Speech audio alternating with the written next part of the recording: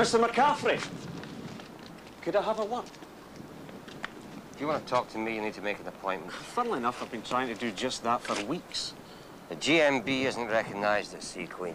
We still represent a fair chunk of the workforce. You made quite a name for yourself out in Chile, didn't you? 7 farms closed, 400 job losses, mostly folk already living in shanty towns and $2 a week. What's that got to do with you? We'll fight you every step of the way if you try to implement those redundancies without consultation. Are you threatening me? No. But when folks see big companies coming in, buying up small firms, putting folk out of work, driving local people out of the areas, they're reminded of the Highland clearances. And that's a very emotive issue around here. One that can get MPs in their soapboxes, journalists at their word processors, and shareholders. Oh, they get very nervous. How long have you been at this, then? 8 years? 9. And yet you still haven't won union recognition at Sea Queen?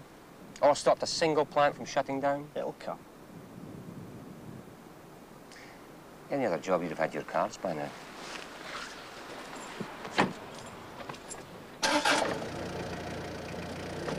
Sold us out, Alan. Did I, hell? I'm going to lose my house thanks to you. Are you okay, Ian? What's going on? This bastard's been at it again, sending out his Dear John letters. As in, Dear John, your services are no longer required. And not just Dear John, Dear Ian, Dear Linda, Dear Hamish. You sacked half the workforce. I saved half the bloody jobs here, including yours, you wee shit. And your own. Dear John's still safe, right?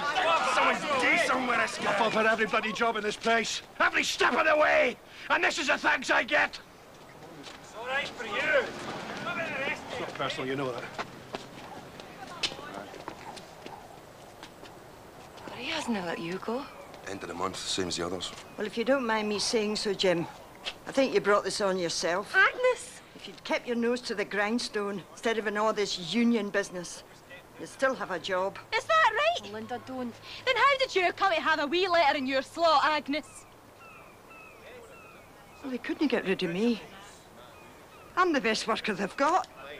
I work hard, I'm never late, I'm never sick. You take personal time off, Agnes. But not for myself, for Ma. To take her to the doctor, see to her when she comes out of hospital. You don't care about that. You just want to get the same amount of work out of half the workers. It made them take me back before. It's different this time. But we can fight it. We can fight it. He wouldn't get rid of me. He can't! Agnes! What about me?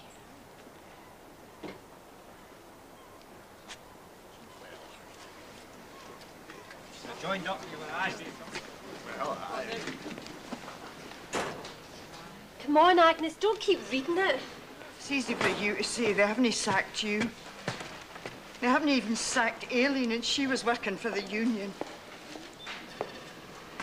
It wasn't for me. It was only to see to Ma. Come on, let me buy you a stiff drink. I don't drink, Denise. An Albanian orange juice, then. Okay. You coming, Kathy? Maybe later. We'll be in the long bar. You all right, Hamish? Gonna be awfully quiet around here without him.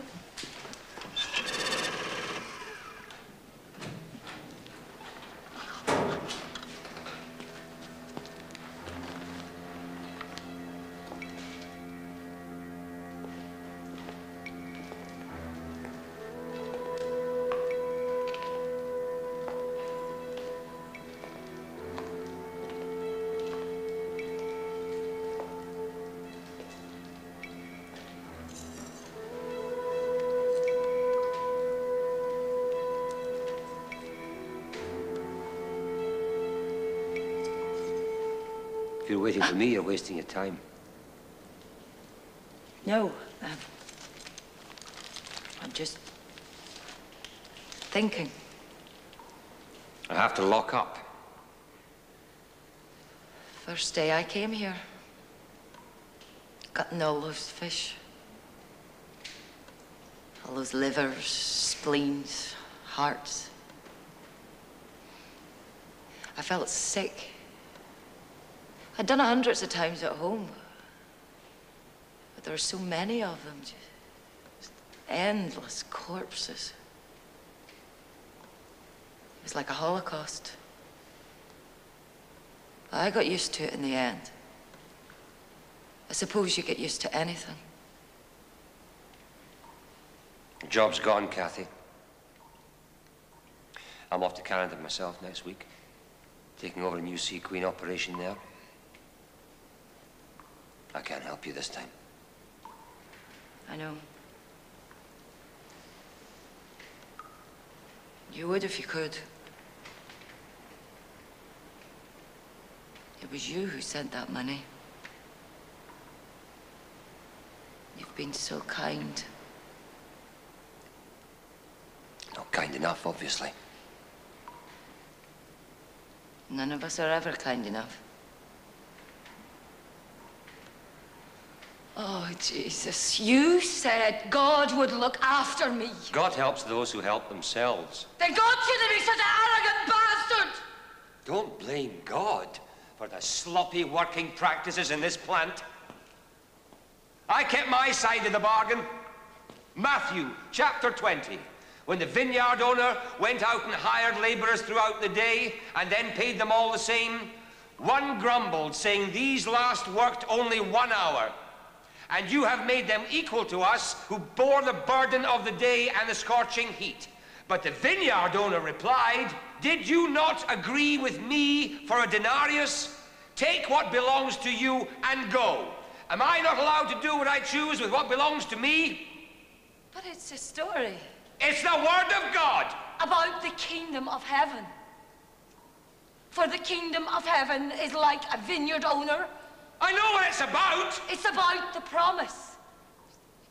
The promise that we can still enter the kingdom of heaven, no matter how much or how little we've suffered.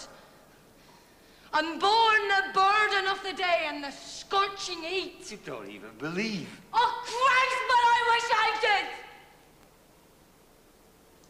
And he will separate them one from another. You slept with Connor, didn't you? As the shepherd separates the sheep from the goats. Answer and me! he will place the sheep at his right hand, but the goats at his You left. slept with him!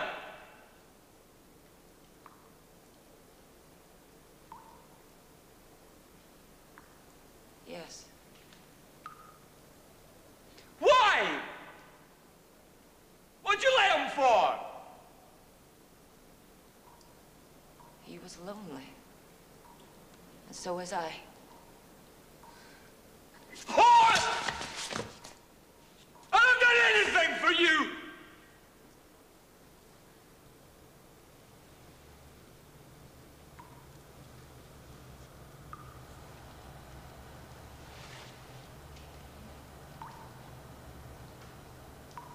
Then the king will say to those at his right hand, "Come, inherit the kingdom prepared for you."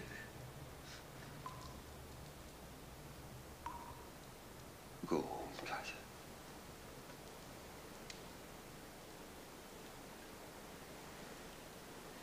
You know well.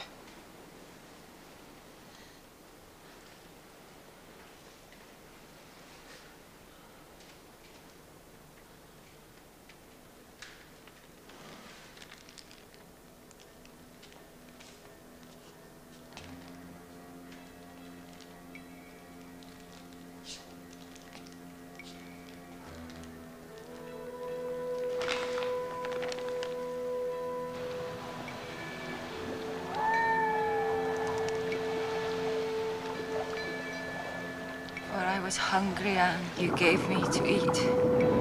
I was thirsty and you gave me to drink. I was a stranger and you welcomed me. I was naked and you clothed me. I was sick and you visited me. I was in prison and you came to me. For whatsoever you did for the least of my brethren, you did it for me.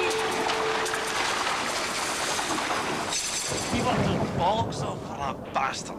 I was bad enough when he put us in short hours. Oh, no hours. We had no hours at all at the factory. Look, Agnes, there's karaoke on the night. If I'm sacked, I'm sacked. What do we do about it now? We dig in for the fight, and trust me, we're not gonna Agnes? We're not helpless, not if we stick together. When your voice is loud enough, they've got to listen.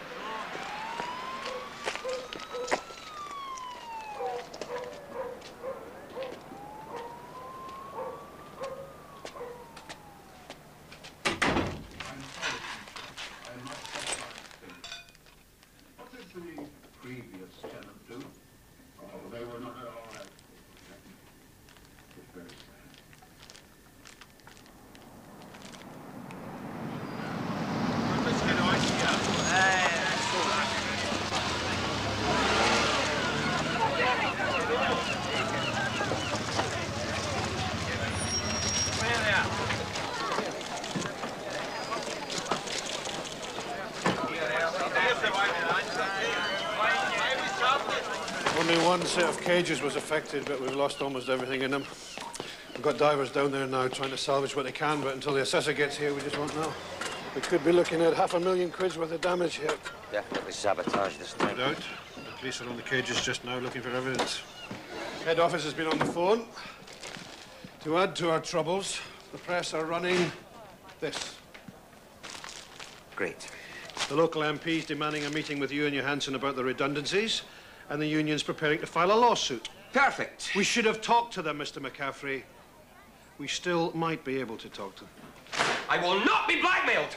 Somebody's just caused £500,000 worth of damage. How pissed off do they have to get before you will listen? Excuse me, we found this on the cages. Belong to anybody you know? Man, the dryer's stopped. We need to put in another 10 pence. Just take them out and we'll dry them at home. I could bypass the coil mechanism. I've got a screwdriver. Just put them in the bag, Stephen. Hello? Agnes. I'm just putting up some posters for the union Cayley next week. I'm chairperson of the publicity committee, see? Since when? Last night. There was this emergency meeting, and at first they said they couldn't help me since I wasn't a member when I was made redundant. But then Bruce looked in his wee book and he found out I was a member after all. Must have been divine providence. Don't you think it was divine providence? Aye. Oh, you should have been there, Kathy. We were talking and shouting and singing.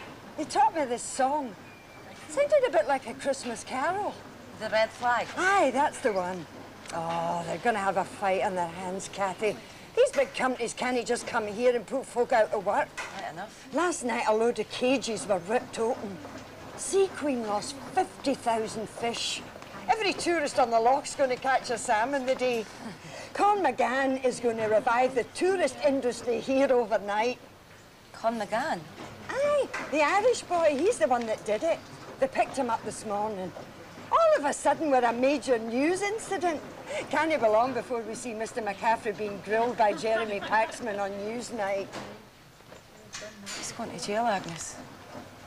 Who is? You were seen by Mrs. Dunn at the chip shop at 7:15. What does that prove? That I fancied chips? You were in the area at the time of the incident. So was Mrs. Dunn, but you haven't arrested her. Mrs. Dunn hasn't just been given her cards by Sea Queen. And Mrs. Dunn's shirt wasn't found out on the cages where it got caught in a shackle and had to be left behind. Mark McCaffrey identified it as yours. Mark McCaffrey would identify a frilly blouse as mine if he thought he could nail me for this. If you'd like to take a seat, we'll note your complaint as soon as someone's free.